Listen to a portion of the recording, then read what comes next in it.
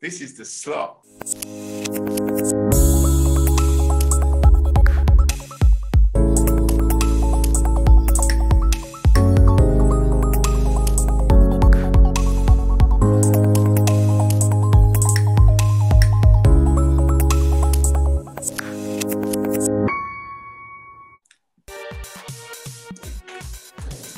Well, welcome to the slot.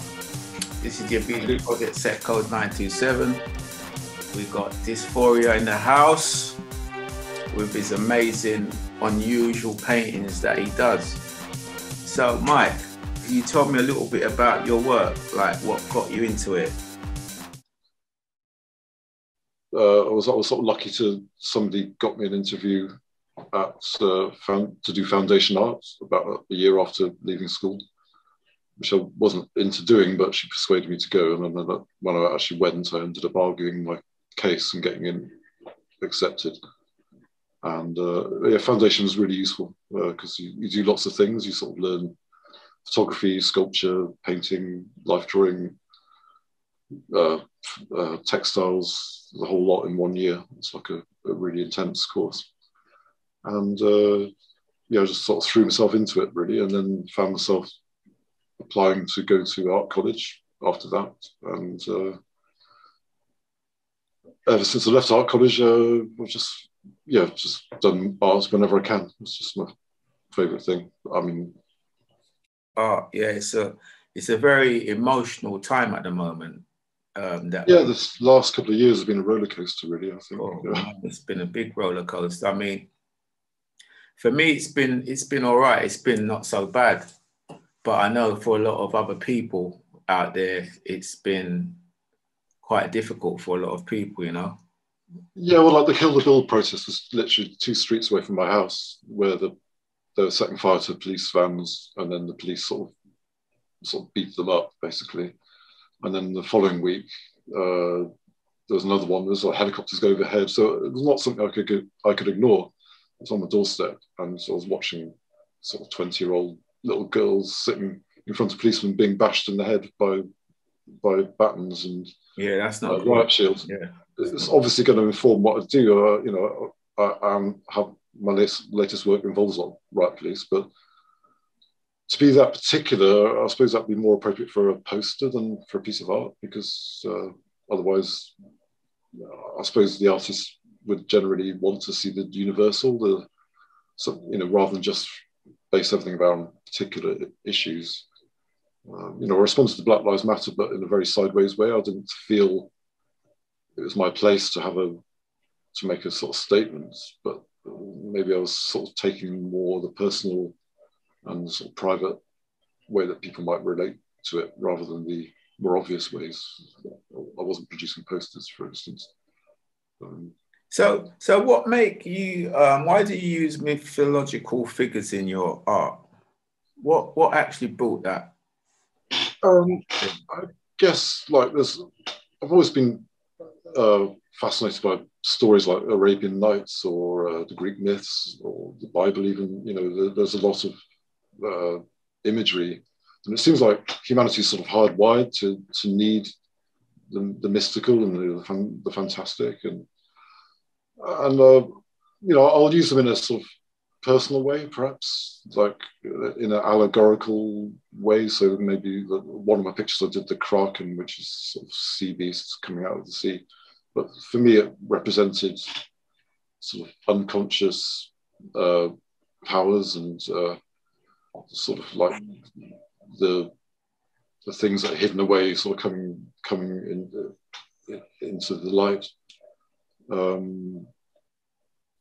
I would never want to be a fantasy artist. I don't think it's about escapism. It's more about trying to explain something in a different way. Like when you dream, we sort of collate lots of strange monsters and things, plus everyday banal things into one sort of narrative. And I guess I'd like my art to contain everything. And so I might have the banal mixed with the mystical in one picture. Trying to explain the way that your mind explains your life in dreams. They're sort of like stories and dreams are like illustrations of where you're at the moment, and that's sort of that's how my imagery sort of comes to me. Yeah, it's like you're in like some very deep thoughts when you're doing it, or so. Yeah, but I guess we all, you know, when we're asleep, the strangest things pop into our heads, and you think, where the hell did that come from? And I suppose Many times.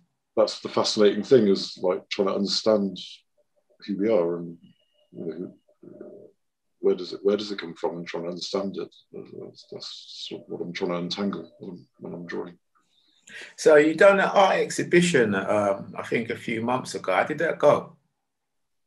I had one just before lockdown. I had an exhibition, and yeah, it went really well. I mean, that was my first solo exhibition for a long time, and it's funny because when you work alone, you don't really think about how people are going to react to your work. You just do it because you need to do it, and then it's only afterwards, when you actually choose which pictures to frame and put up, then you actually start to sort of think about what's the overall impression. And I went for a sort of maximalist approach rather than just putting a few perfectly finished pictures. I just put I actually had 100 pictures framed. So there's one wall that was just a complete wall of pictures from the floor to the ceiling. And wow. Wow. And I just wanted to show everything, essentially. And it's funny because people might appreciate pictures you didn't think were that finished. You know, there was one picture of a man scurrying across a sort of industrial space, and loads of people like that. And that was a very quickly drawn picture, but they latched onto the sort of energy of it. And what sizes are your like pictures? What sizes, and what kind of materials do you draw on?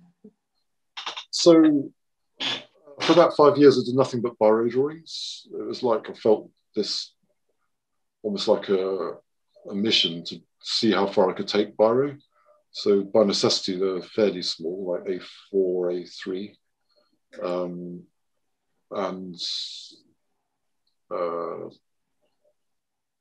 When lockdown happened, I felt like the world had really changed, and I needed to sort of look at things differently. And I felt my work, the biro work, was quite dark, and I felt people needed something a bit more life-giving and sort of warm. So I started painting again, and but mostly painting on A3, mainly because my studio's area is quite small. Wow, okay. When I left art college, I used to do giant paintings on canvas. It's quite upsetting because you end up having to take them off the canvas and roll them up, and they get damaged, and then you end up carrying them from place to place as you move house forever. So I've just sort of been practical and working fairly small, but yeah, my plan is to sort of do some bigger pictures fairly soon. That's really cool. And what is your artistic influences? Well, I guess in terms of artists, I think Caravaggio. I love Caravaggio as a Baroque artist. His pictures are very modern. I mean, he was working in the 17th century, but his paintings look like modern film posters. They sort of jump out of the canvas at you. They're very bright, sharply lit. They invented this thing called chiaroscuro, which is very sharp, contrasting shadows. And there's something about the people he painted. They look like you could smell them, and also they probably smell quite nice because that's what people he chose. And there's something very fleshy and sort of sensual about his work, which I really love.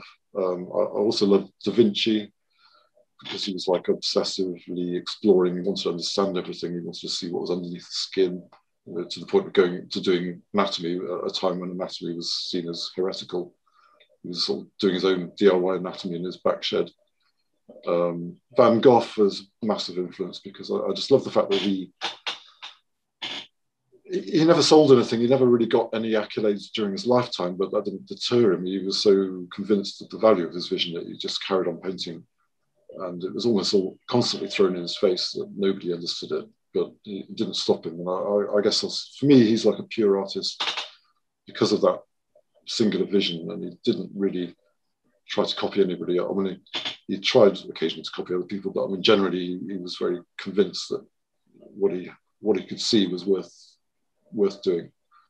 Hogarth, I really love Hogarth. I mean, Hogarth loved London. He loved people. He was obsessed by detail, and he was very critical of, like, he hated pomposity and injustice, and his pictures are very, very scathing, but at the same time, he's got quite a strong seam of empathy in his work, and he was one of the people who sort of campaigned to get the new Bethlehem Mental Hospital created, because he had a strong sense of injustice.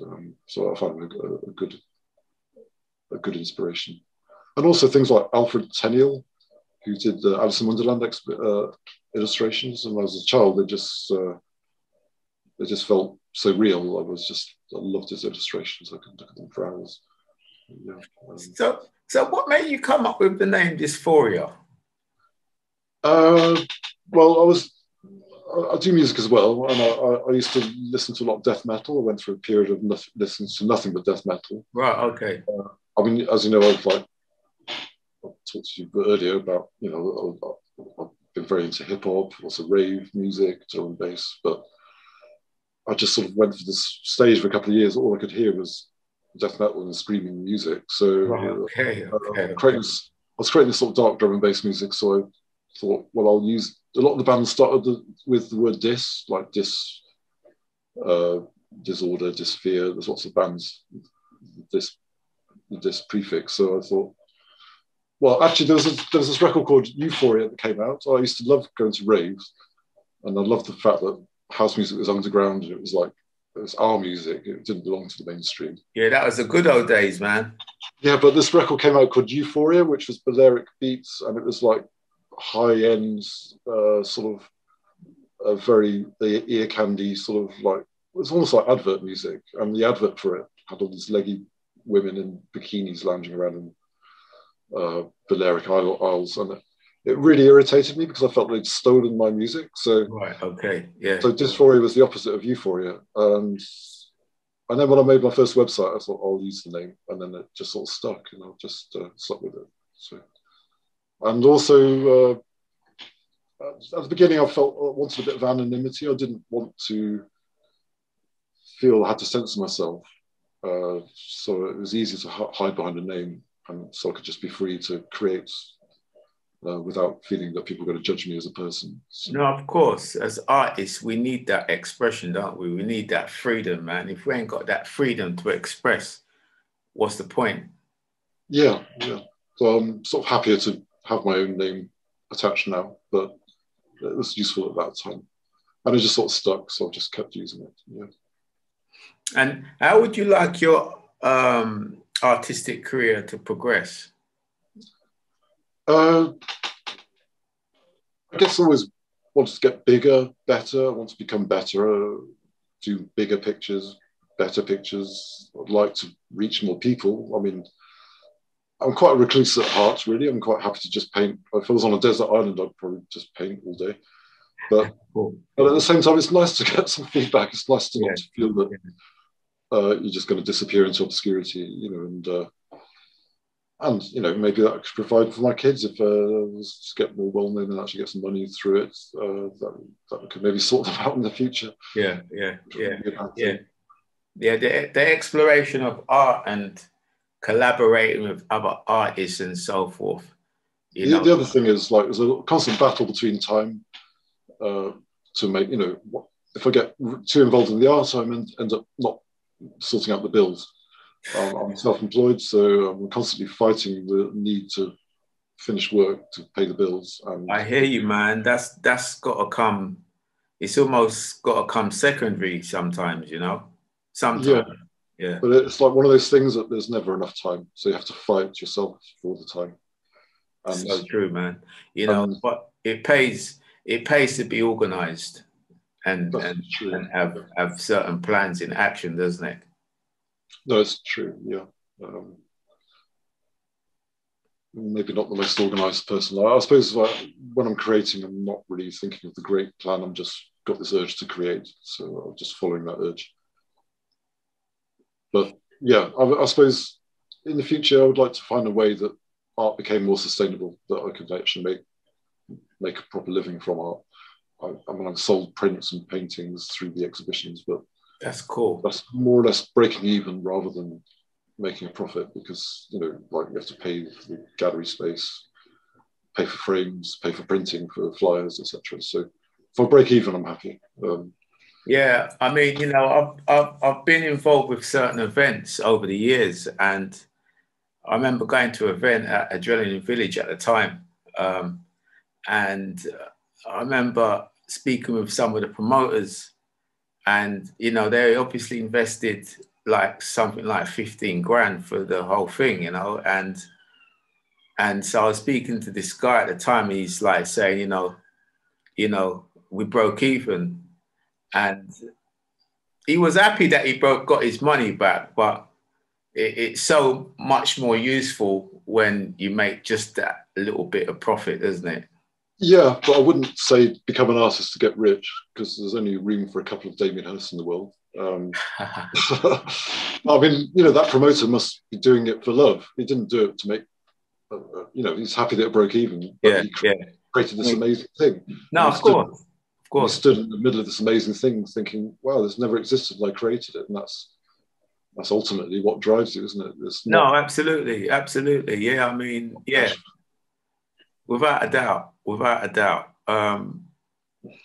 So yeah, it's all right. Yeah. I'm just saying, you've got to love it, what you do. Otherwise, if you're just doing it for money, it's going to be very frustrating. You know what, man? It's just like, to be really honest, it's just like when I do my art or music, I should say, I do it in my way, but I do look to like get some returns from it somewhere along the line, and not many years too far down the line, but you know, whether it's be from a venue or, as you said, like you may do an exhibition and you may get some clients that or customers that buy your artwork. So that's a good thing. And you know, obviously we have to always reinvest into what we do and push it back out again. And hopefully the audience may get bigger, the profits may get bigger, and so forth. So yeah, I mean, the love is good, but there's definitely got to be an end to the means as well, isn't it? Well, yeah, but I mean, I suppose like David Bowie said, don't play to the gallery. You know, just make the work that you want to see yourself.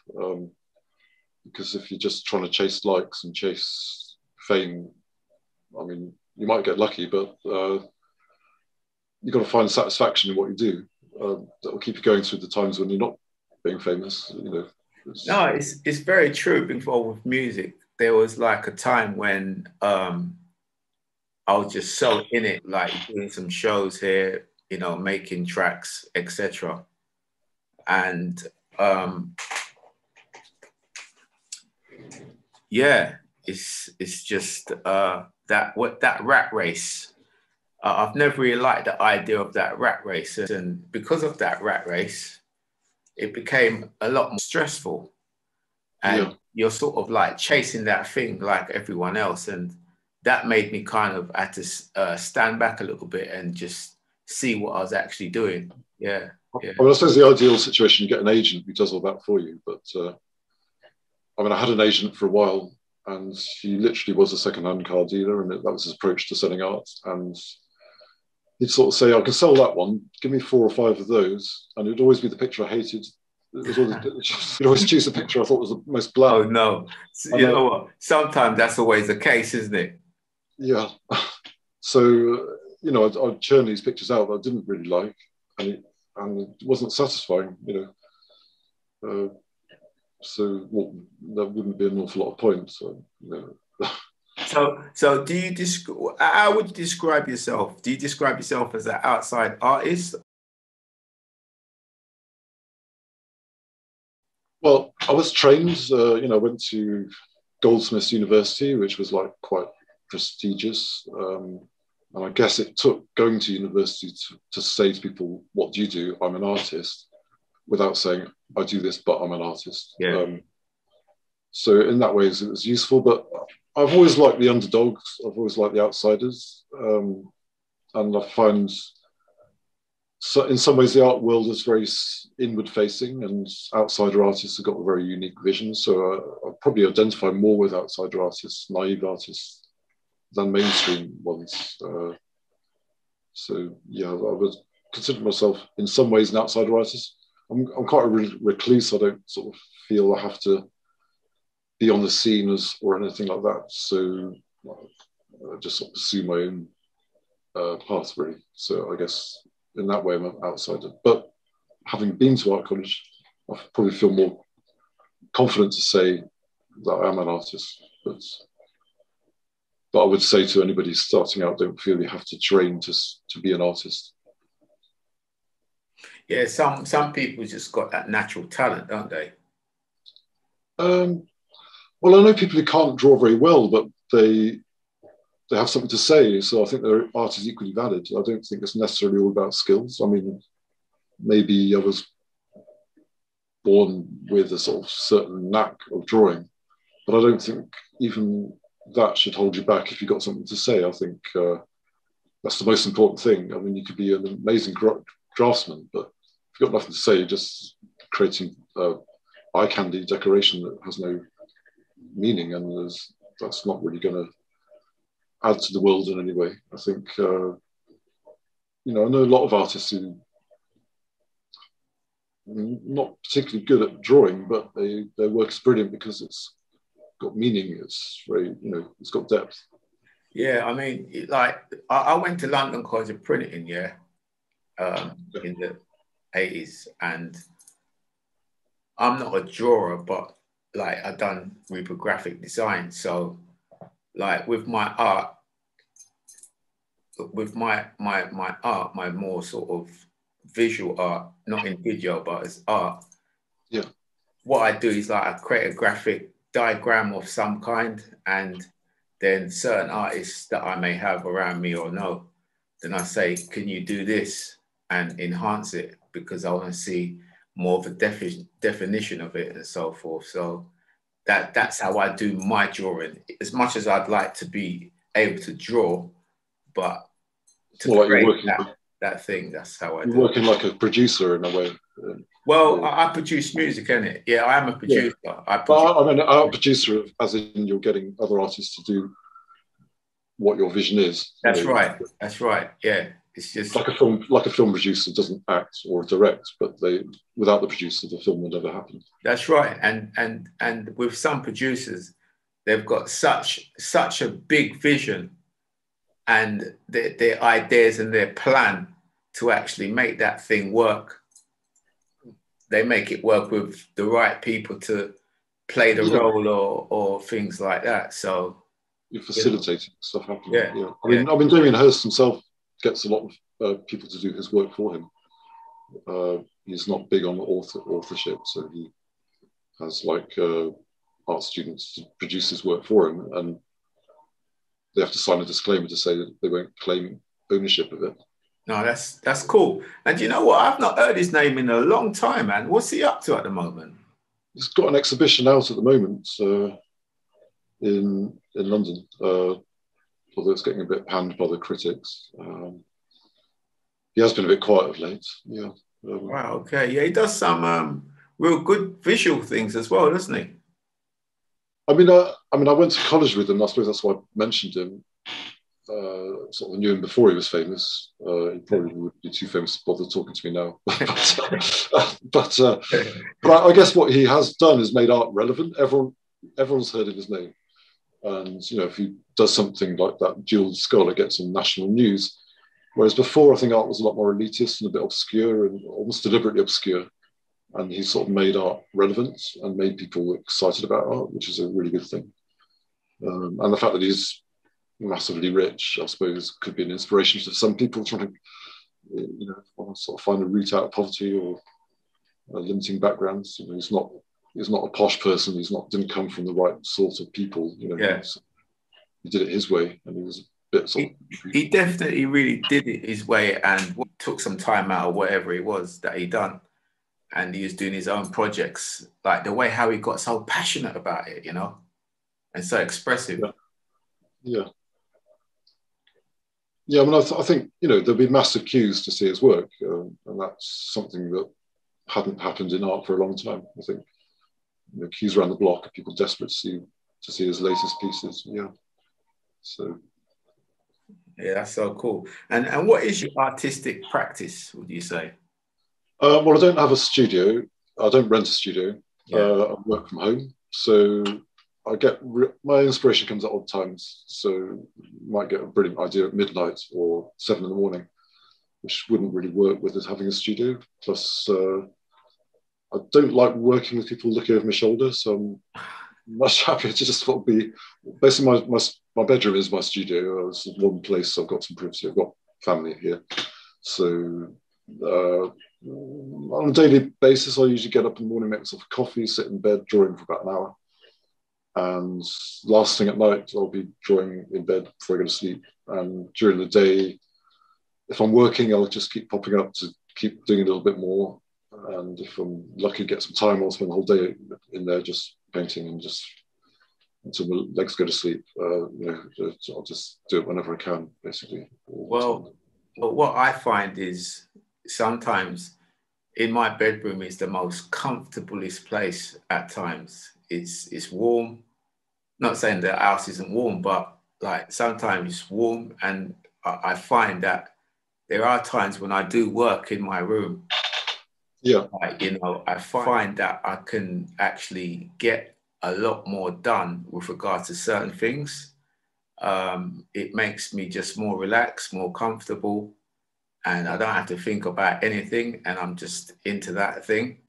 No, that's totally what I'm trying to get is Yeah. in the zone. So, you know, if you've got distractions, it's putting you out of the zone all the time. I mean, I think my phone is my biggest enemy when that comes to that, because getting messages, it pulls you out of the headspace. And, you know, I suppose your bedroom's a bit like your cave. You can just shut the outside world out and just totally lose yourself in what you're doing. And that's when progress happens, is when you just forget.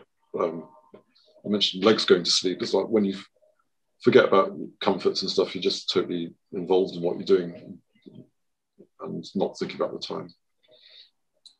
And what advice would you give someone who's starting as an artist?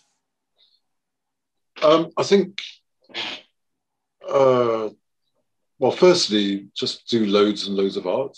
There's no other way. The more you do, the more confident you'll get, the more progress you'll make. And I guess you want to try to make yourself into the instrument so that when you get an idea, you can actually produce it the way you want it to happen. So just do as much as you can, whenever you can. If you don't feel inspired, then just draw your feet, draw your hands. It's all good practice, you know. It's like if you're doing music, you know, playing scales it's just keeping your hand in, it's just keeping momentum. And momentum is very important, because you'll find you might not know what to draw, but if you start, you'll suddenly find ideas popping into your head. And the more you do, you'll find that all day there's more ideas popping into your head. And then you think, oh, what if I did it that way? I'll try it that way. But until you start, it's never going to happen. So just do as much as you can. I would also say,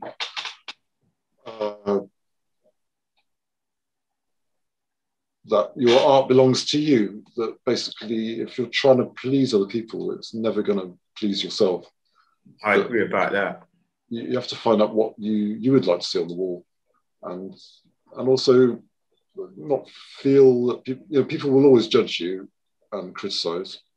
So just try to,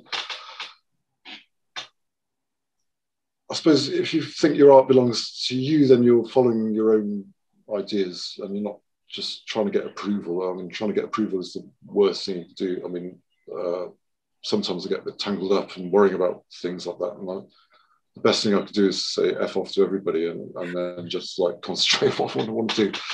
Yeah, definitely, man. Definitely. And how much pieces of art do you have, would you say, right now? And stuff that you know, would like to sell? Well, that last exhibition, which was just before lockdown, had 100 pieces. That was about half of what I had to choose 100 out of. I probably had double that when I was choosing the best. Probably done another 100 or so since then. But when I put the pictures I'm happiest with I put on Instagram, which is quite a useful sort of free gallery, really. You can sort of, it's good. It's a good incentive to sort of try and finish pictures enough to scan them and put them up on there. So I could probably fill maybe another 50 pictures quite happily. And what are your most favorite drawings you would say? Give me some of the names of your most favorite pieces. Well, that changes all the time. I guess generally it's the ones I've just done, because I feel I'm improving. So, but then there's a picture called Survivor, which I liked. I didn't think other people would like, but they did, which is that man running across a sort of oblique sort of industrial area. The Kraken hornpipe is a picture I feel quite attached to because it's got a lot of very personal things. About these sort of big burly sailors doing a sort of dance on a deck of a ship while somebody's pointing out this sort of Kraken Leviathan sort of creature coming out of the water behind them. That's quite a lot of meanings in there for me. And also a lot of the lockdown paintings I did a painting of a girl with like a face filter, like an Instagram filter of like cat ears and cat nose and whiskers, looking out of a window with a reflection of buildings on the window. Right, okay. I think I'm very happy with that one because I think it caught the sort of mood of the time, which was, we all didn't know how long it was going to last. It was very disruptive, being isolated, and it felt like the only way people were going to communicate for the foreseeable future was through our phones. And so people putting cat filters on their heads was like the new way of relating to people. But at the same time as our phones are supposed to make us all more connected, actually we're more isolated than ever before.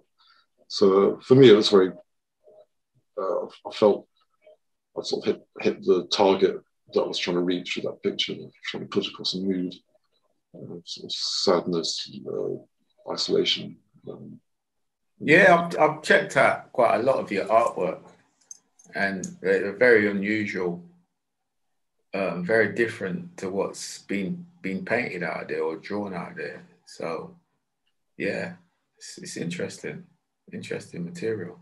So, did you have any favourites yourself? Xbox and The Survivor. That's really quite amazing. A few that I've looked at, and I'm saying, wow, it's like I think you've done ones like some like sort of like angels. It's like almost like a formation of some angels and different things like that and whatever. But yeah, it's some interesting things there. Very, very, very unusual. Thanks. Yeah, it's nice, different. It's different. And what I find is when someone explains, even if I'm not sure of a painting of something, when someone actually explains it more in detail, then I'm thinking it can make you like it even more. No, I think it's true. I think I assume that my work is blatantly obvious, and I'm perplexed when people can't find a way in. So on Instagram, I'll try to be a bit more explaining. So also the titles, hopefully give people a hook to get in there. I mean, I suppose for me, I would love the art to be like music. You don't need a qualification to enjoy it. You don't feel you need to be educated to have an opinion about it. You ask anybody and they'll say, oh, I hate country western, or I hate mumble rap, or whatever. But they won't have a problem of having an opinion. Whereas with art, people are scared to have an opinion in case it makes them look stupid or uneducated. So I wish art could be as direct as music. And I'd hope my work is appreciated on a direct level without people feeling they have to be qualified or educated to understand it. Because I don't want. I hear you. Yeah. I don't want to be elitist. I don't like elitism. I'd like my work to reach everybody. I did an exhibition with a couple of artist friends in a pop-up in the middle of Broadmead, which is a sort of shopping area of Bristol. And what I loved about that was that just random people shopping who'd never been in the gallery before. Yeah. You could see them looking around the corner like, am I allowed in? Am I not allowed in? And one of the artists had a cute little dog who'd scamper up to the door to anybody who poked their head around and would come in to say hello to the dog. And there's loads of people saying, I've never been in a gallery before. And it's almost like it's like going to church, they're sort of scared to step over the threshold. No, definitely, man. Just giving people that extra, that other knowledge, isn't it? Well, I felt it was a lot more of an achievement to reach those people than to reach the people who are in the art world, you know, because you never know, the repercussions of what they see may trigger them thinking, oh, I'm going to create something myself, or, you know. Sorry. No, just anything that I'd like to reach, you know, everybody, not just the art world. I think that would be my ideal. So any plans to put any on T-shirts or anything like that? Or even hats, maybe? Hadn't occurred to me. I mean, I do graphic art as a living, so you know, I've produced T-shirts for other people, but that's what they give me a brief and I've created them. I mean, I've do prints. I've sold more prints than originals because they're more affordable. That's pretty cool. That's pretty cool. And you know, before we go, obviously you're doing pre-production of your paintings and stuff like that, your drawings. All individual pictures. I don't use digital. I mean, I use digital in my work, my paid work, but all my work is done, you know, with a pen or a paintbrush. So when I get them printed, I try to print them exactly the same size. I don't do. Well, I have done postcards and stuff, but yeah. I try to make the prints look identical to the originals rather than make them into digital versions. I don't tweak them on the computer. Well, okay, that's cool. Yeah, man. But is there anything else that you want to say? Actually, in fact, before we forget, tell me or tell the public where they can check you out, they can see your work, they can, whether you got a YouTube, Instagram channel, and you know, and a website that they can actually go on to actually buy your material, make orders and things like that. Yeah, I should have written this down actually, because nobody's going to spell it. But okay.